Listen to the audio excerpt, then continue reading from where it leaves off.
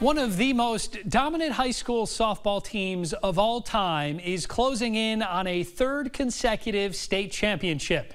Tonight, the Rock Ridge Rockets blast off in the state semifinals. To Peoria we go. Rock Ridge taking on St. Anthony in a dance-off first and then the semifinals.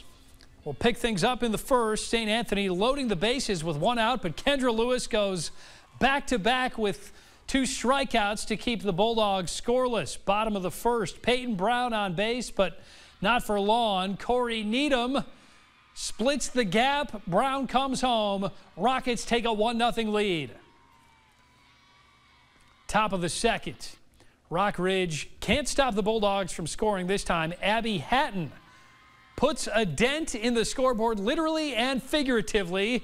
She hits the scoreboard for a home run to tie the game at 1.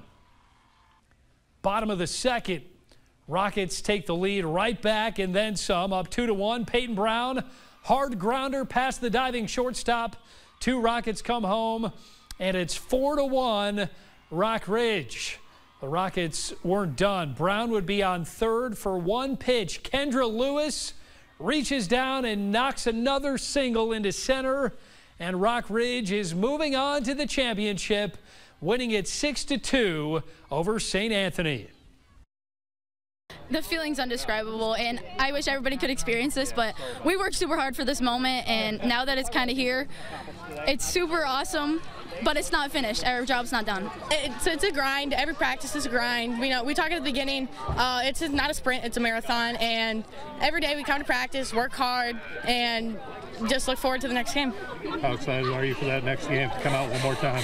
Super excited. I mean, all of us seniors, we're going to leave it all on the field because it's our last one. Kind of crazy that we've been in a state championship game all 3 years of our career, and with the exception of our freshman year because of COVID.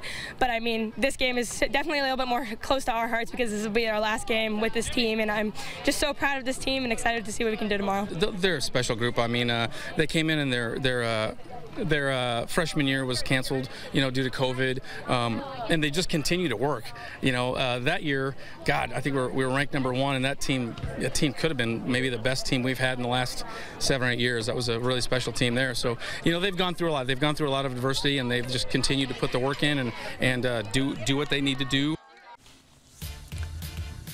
In Class 3A, Sterling taking on Sycamore in a sectional championship. The Warriors getting on the board first when Maya Lira gets things started with a single to drive in a pair. Then it's Sienna Stingley keeping things going. She hits one with a good bounce over the pitcher to bring in another run. Warriors up 2-0. Spartans able to answer. Brighton Snodgrass finding the gap to bring in the first run of the game for Sycamore in the bottom of the fourth. Kira Troutever hit one right to the third baseman who threw it home, allowing 2 runners to score, tying the game up at 3.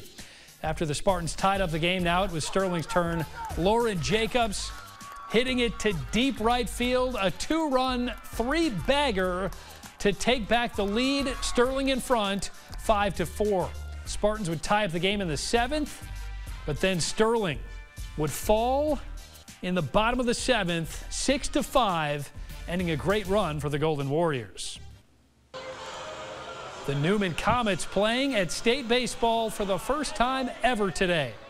Newman taking on Henry Senechwein in the semifinals. Second inning, Comets at the plate. Carson Rowe lining a shot past the third baseman. Mason Johnson coming around to score.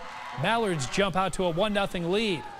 That lead wouldn't last for long. Top of the third, freshman Garrett Matznick rolls a base hit up the middle. Isaiah Williams not stopping at third. He comes around to score. Game tied at 1. Bottom of the fourth, Mallards with a runner on. They rip a shot to third, but Garrett Wolf with a quick glove at the hot corner to snag it and end the inning. Bottom of the 7th, still tied at 1. Kyle Wolf with the 0-2 count, but Rowe able to get just around on it, sending it to center for a Mallard single. 2 batters later, Jacob Miller ripping a liner into center. Rowe comes around from second, and it's a walk-off winner. Newman falls 2-1.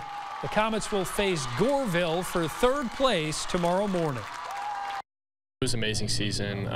We're all battled together, and we were in it at the end, and just one play, and it could have been a different game. Starting with COVID year was my freshman year, and then to come out and win 3 sectional titles and be a part of this turnaround with the coaching staff. It was fantastic. I wouldn't change it for the world. Oh yeah, school history this year. You know, we knew we had a chance coming into the season to make a run in the postseason. Kids came together in the middle of the year, and I'm really happy for the kids, happy for the school. But they had a really good run there. I think we rattled off 11 in a row before that game. It was a really good second half of the season. Made a good run. Yeah, I think we'll have a lot of experience because we're pretty young. I think we have 3 seniors that start this year, and then some on the bench. But I think we'll be motivated and want to try to come win it. Girls state soccer semifinal action in Des Moines today. Assumption taking on Heelan. Early on in the first half, Assumption's Annika Katula fires off the long kick. Ball bounces off of all kinds of bodies, but Heelan able to clear the ball. Assumption keeps knocking. This time it's Ella Curo taking a chance, but right into the hands of the keeper, Lauren LaFleur. Heelan's Jada Newberg gets upfield here, boots one across to Traylon White, right in front of the net, and she won't be denied, finding the back of the net for a 1-0 Heelan lead. Just a few minutes later, Reese Bleeker sees Lauren Peck, and she fires one at the angle right into the top corner of the net. Just like that, Heelan takes a 2-0 lead. Time winding down in the first half. Heelan with a corner kick here, launching it right up front again, and Lauren Peck is there for her second goal of the day.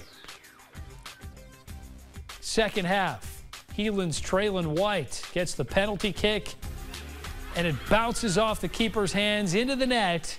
Assumption down 4-0, but the Lady Knights fighting to the bitter end. Drew Dorsey takes the penalty kick, and she drains it, getting the Lady Knights on the board. But Heelan wins this one 4-1, ending another great year for Assumption. North Scott taking on Dallas Center Grimes. 13th minute, Mustangs on the attack. Landry Glasgow buries it. What a take. She gets by a pair of defenders, sending it into the net for what would be the only goal of the game. The Mustangs win it 1-0, ending another great year for the North Scott Lady Lancers. That's it for sports.